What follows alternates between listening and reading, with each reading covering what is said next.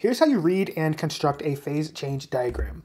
So we have energy on the x-axis, which basically is telling us that as we add more and more energy, we're moving more and more to the right. So this is the first quadrant thing if you're thinking about algebra. Temperature is not the same thing as energy, and that goes up on the y-axis.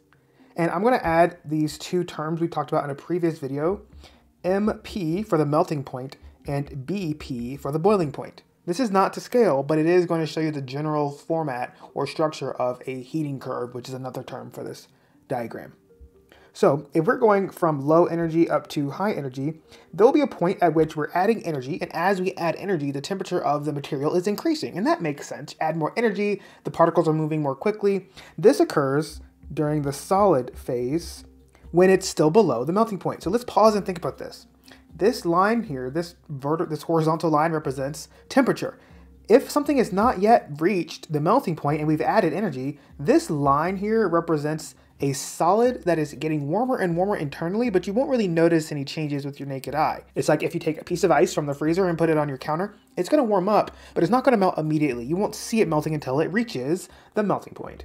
Now, you're adding more and more energy, but there will be a point here where as you add more energy, you're not going to get an increase in the temperature itself. It's going to stay the same temperature because the energy that you're adding is being used to break the intermolecular forces that are holding it together as a solid. So over here, we talked about the fact that in a solid and a liquid, there are intermolecular forces that keep the particles kind of in a fixed position. But these forces start to break down as you add energy. That's what the energy is being used for. So as you add more energy, it's actually going into weakening and breaking some of those intermolecular forces. So as a substance changes from solid to liquid, it's not going to increase its temperature. It's going to stay at that melting point until all the solid is gone.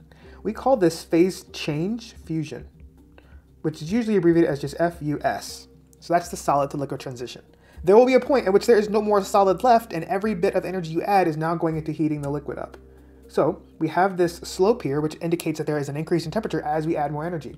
So for this section here, we've added more energy, and as a result, the temperature is increasing once again until it reaches the boiling point. Now, this phase here is the liquid phase. So during this time, you just have liquid that's getting warmer. So imagine you have some water in a pot on the stove and you turn the heat up. You're adding heat energy and the temperature is slowly rising, but it's not boiling yet. There will be a point though that it does reach the boiling point, and then you've got this going on. You've got the liquid to gas transition, which we call vaporization, or VAP for short. During this time, similar to how we had over here, the energy that you're adding, that you're continuously adding during that time, is going into weakening the intermolecular forces between the particles in the liquid phase. So here we saw that there are still intermolecular forces between the liquid particles. But as you add more heat energy, those are getting weaker and weaker themselves as well. It's basically like starting to free up the molecules so they can really live their best life as free gas particles. Now, of course, as you add more and more energy, all of the liquid will eventually go away and the temperature will start to rise again.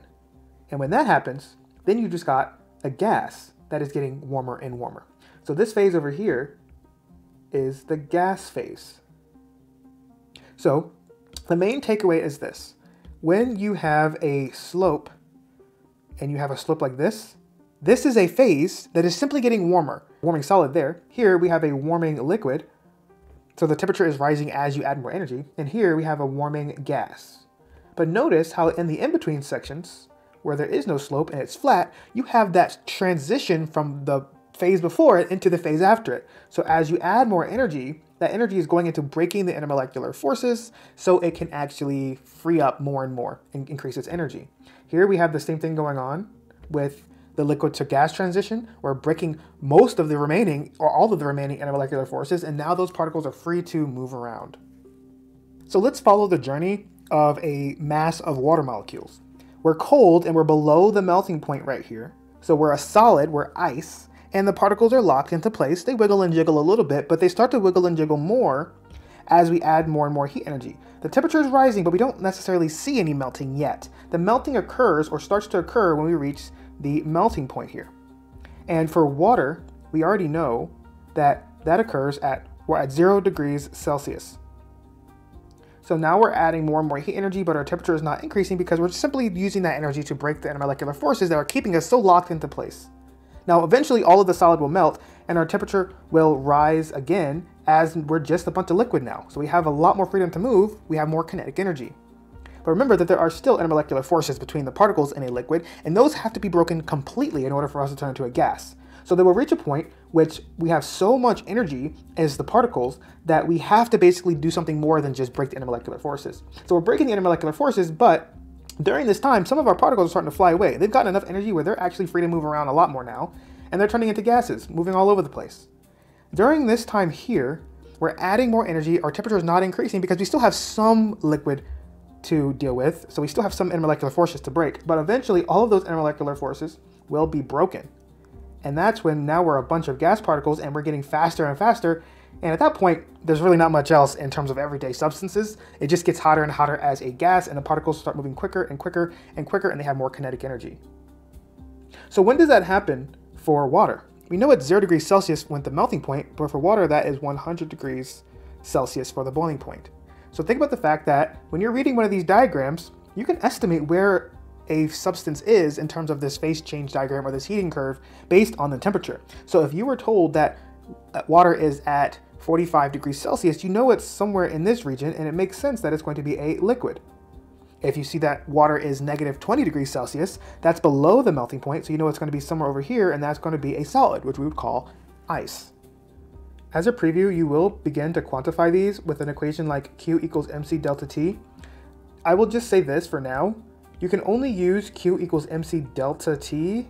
Notice how this means change in temperature. That's what that triangle means. It's a delta, it means change in. So you can only use the equation Q equals mc delta T when there's a delta T, which is on the slopey parts. Because notice how there is a change in temperature during those times. So for this equation, Q means heat, M means mass, C is the specific heat capacity, which will depend on the substance and phase, and then delta T is the change in temperature.